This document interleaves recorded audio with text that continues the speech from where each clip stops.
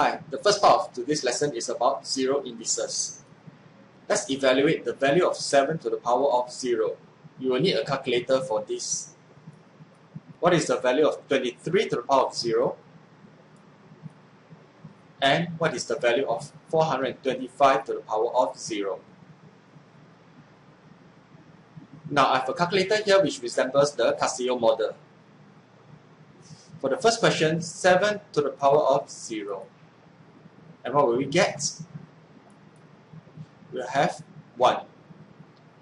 23 to the power of 0. We have 1 as well. 425 to the power of 0. And we have 1. Now if we choose any value,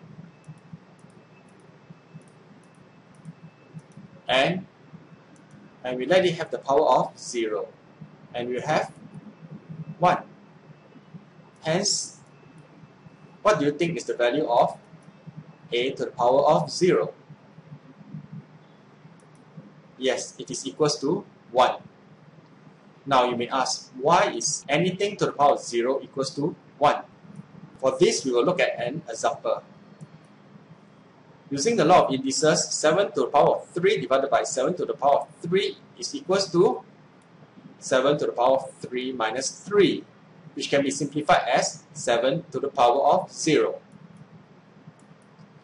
Similarly, we can use direct calculation. 7 to the power of 3 divided by 7 to the power of 3, we will cancel out all the common terms, and we have 1. Since the first two expressions are the same, therefore, 7 to the power of 0 is equals to 1.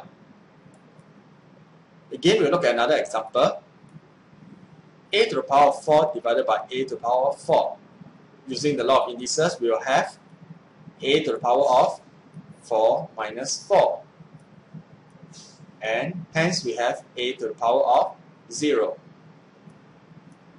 Similarly, using direct calculation, we will have a to the power of 4 divided by a to the power of 4, and we will cancel out the common terms. And finally, we have the answer 1. Therefore, a to the power of 0 equals to 1. So, what do you think is the value of 0 to the power of 0? Now, try not to use a calculator first. Do you think it is equals to 1? Or do you think it is equals to 0? Actually, it is neither of these answers. 0 to the power of 0 is actually undefined. Again, you may like to ask, why? Let's use an example. 0 to the power of 5 divided by 0 to the power of 5.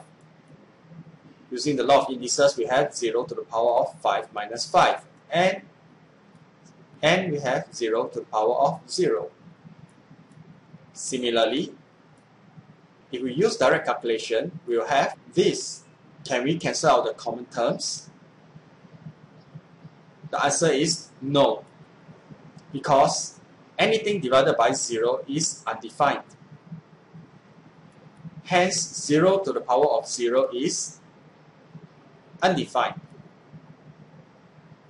Previously, we found out that a to the power of 0 equals to 1. And now we know that a cannot be equals to 0. Otherwise, it will be undefined. Therefore, anything to the power of 0 will be equals to 1.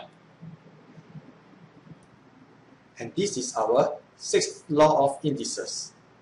So what have we learned so far? Previously, we have 3 laws of indices with the same basis.